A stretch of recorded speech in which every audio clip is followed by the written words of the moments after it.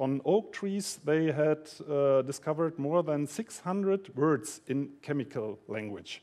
So chemical language, that sounds to be something stupid, but it's a wonderful language. So tell us how that works.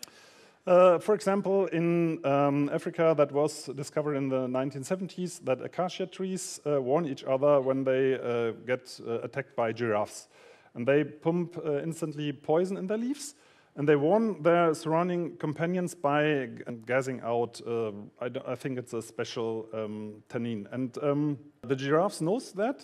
They are feeding on acacia trees just against the wind.